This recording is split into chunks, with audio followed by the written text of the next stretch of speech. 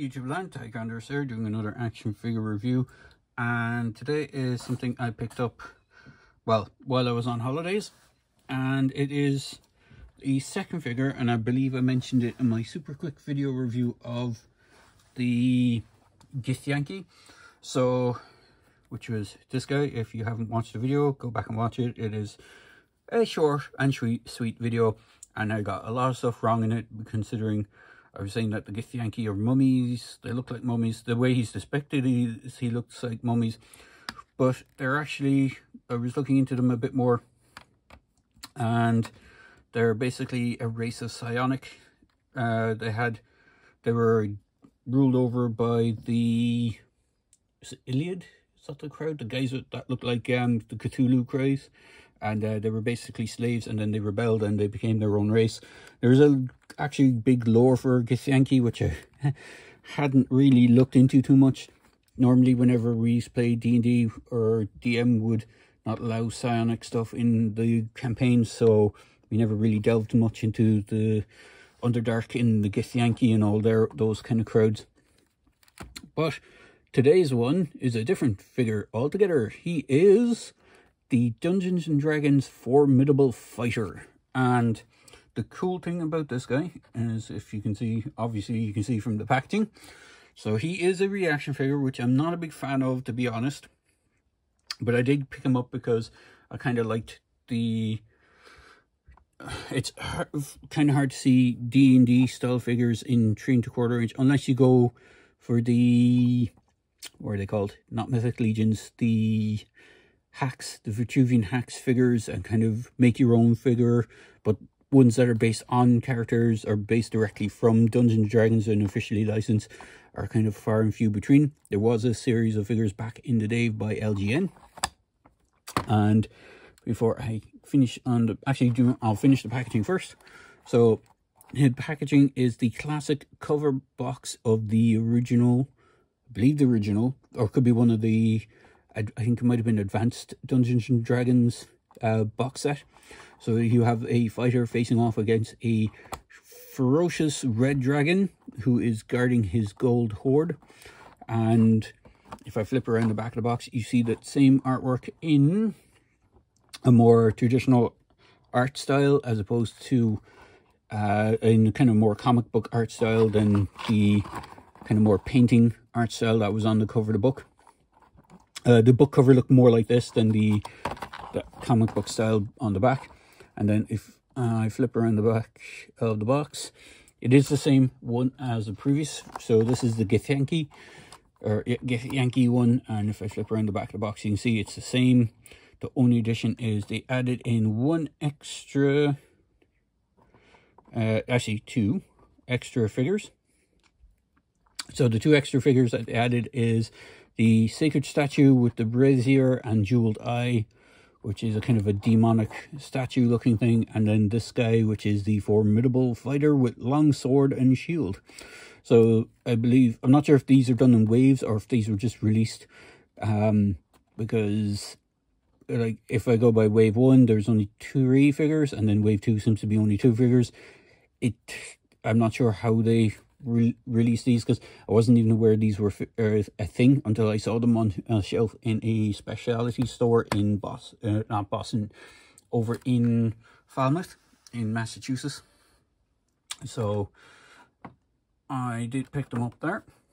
So before I get onto the figure, because he's fairly simple and basic, we'll bring in another fairly simple and basic figure which I have to hand, which is a figure that should technically be in the same scale. He is a little bit on the taller side, but there is Warduke.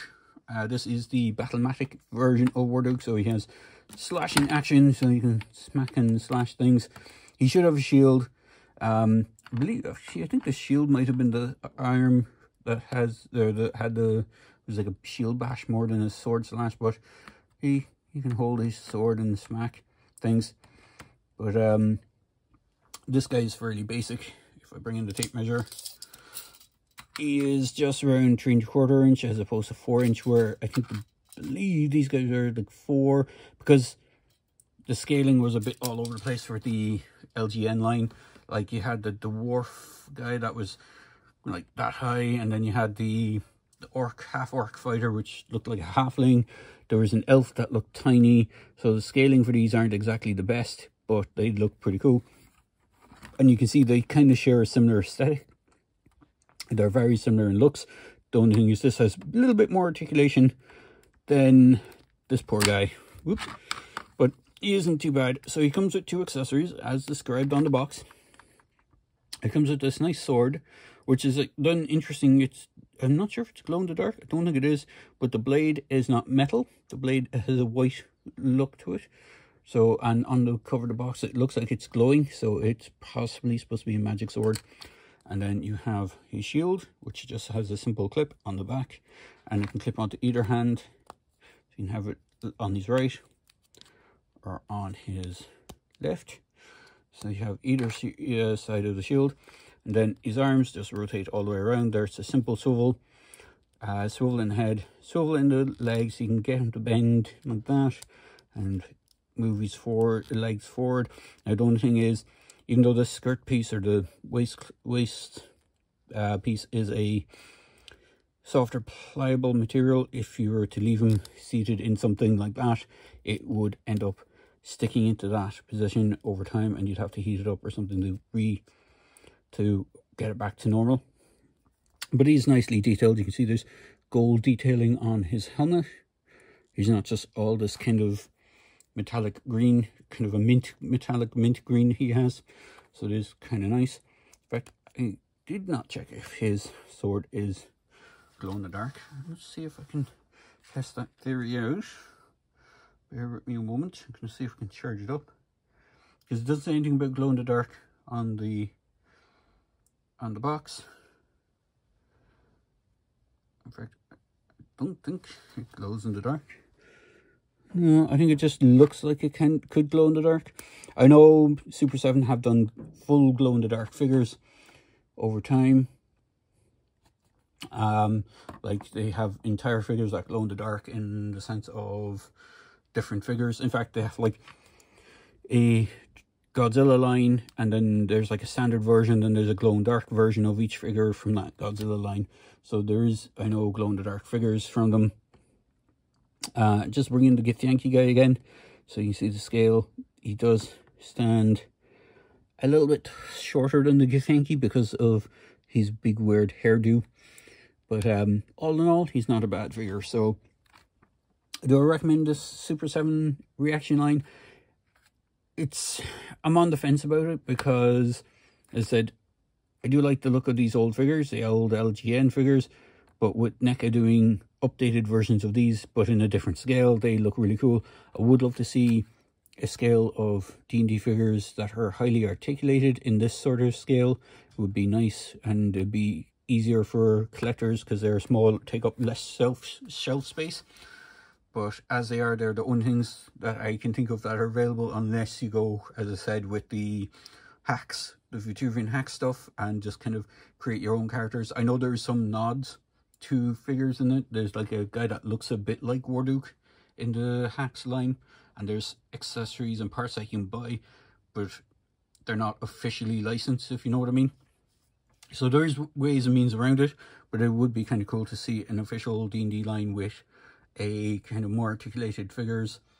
I'm surprised Super7 haven't done an Ultimate D&D line. I'm assuming they will. Actually, that's not true. They are coming out with a Ultimate D&D line, but it's based on the cartoon versions of the characters. And I would like to see kind of a classic D&D line. Hopefully that might come out as well. So there you go, guys. I'll try and wrap this up here, because I've been waffling on now for a bit. So hopefully you enjoyed this video, and as always, please feel free to like, comment and subscribe. And let's see if I can hit my 5k mark for the summer.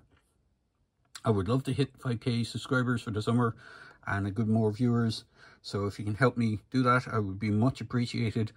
And as always, thanks for watching my video, and give it a thumbs up. Cheers, guys.